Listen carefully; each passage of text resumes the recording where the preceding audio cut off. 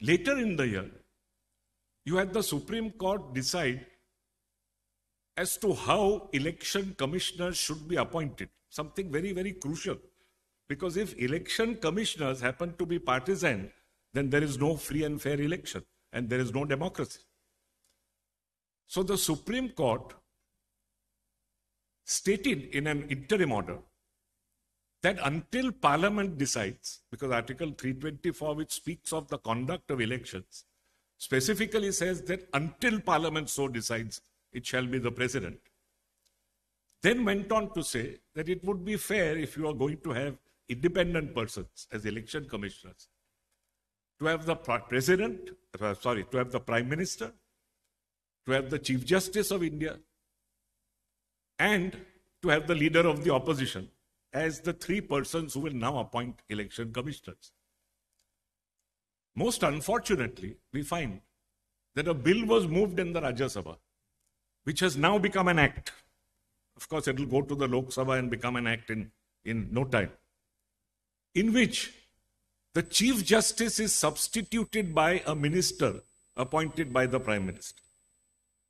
Now, this is the second most disturbing feature, because if, as a matter of fact, you are going to get the Chief Election Commissioner and other election commissioners appointed in this fashion, free and fair elections are going to become a chimera.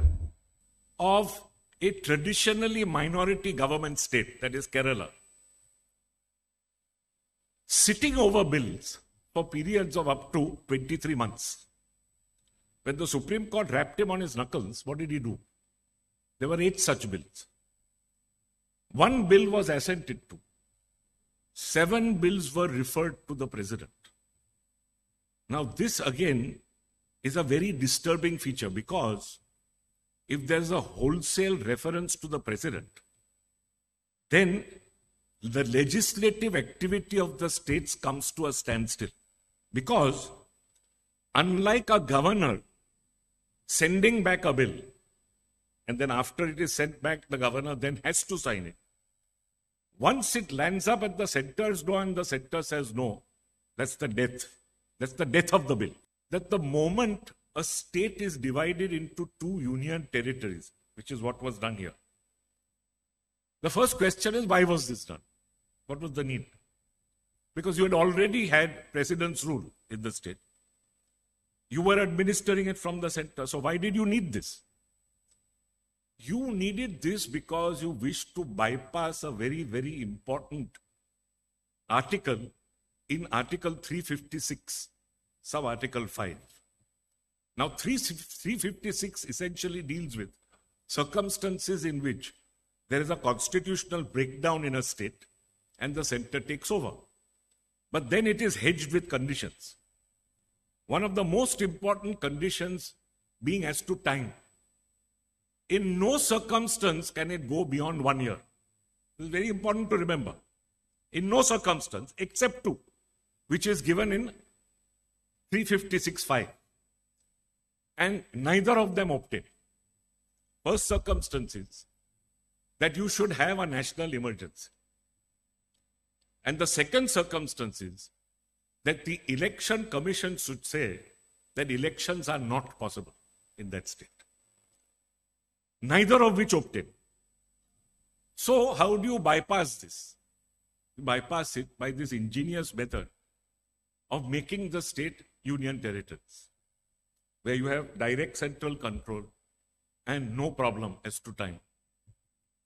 So essentially what has happened is that this could have continued until the Supreme Court decided the matter. In fact, it took 4 years for the Supreme Court to decide the matter. It was in 2019 that the state was declared as 2 union territories. The decision has just come. And elections, hopefully, are going to be held by September next year. So we have had no democratic government in this state for 5 years, which could have continued indefinitely. This is a very, very, very disturbing feature. And the Supreme Court did not decide this question.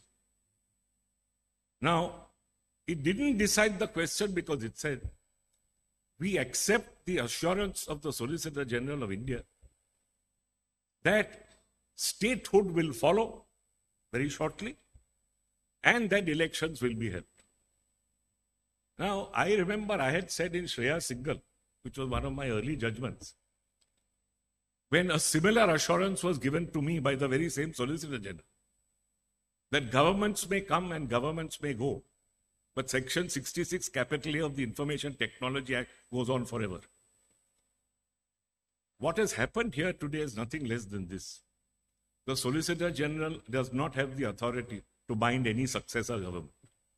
We are going to have a successor government from May next year. Second, and more importantly, he has no authority whatsoever to bind the legislature.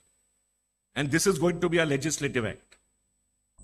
So, to say we won't decide means in effect, you have decided. You have allowed this unconstitutional act to go forward for an indefinite period of time and you have skirted Article 356(5).